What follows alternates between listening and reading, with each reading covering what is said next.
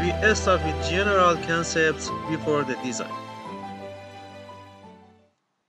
Reverse osmosis and nanofiltration systems, stage and array. There are different types of flow configurations in reverse osmosis systems, including single stage, two stage, single pass, and two pass systems. The membrane elements are enclosed in pressure vessels. Reverse osmosis systems can contain one to several groups of pressure vessels. Each group of pressure vessels is called a stage. The concentrate from one stage can be fed to a subsequent stage to increase water recovery.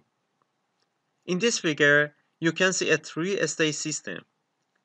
Reverse osmosis systems can also have distinct reverse osmosis units referred to as a pass. The permeate from one stage can be fed to a second stage to increase solute removal in a two-pass system. For applications where high purity water is required, two-pass systems are common because they essentially treat the water twice in two distinct systems. These flow configurations can be optimized, influencing overall system performance. A unit of production capacity, which may contain one or more stages, is called an array. In this figure, you can see a three-stage array as well as two-pass system.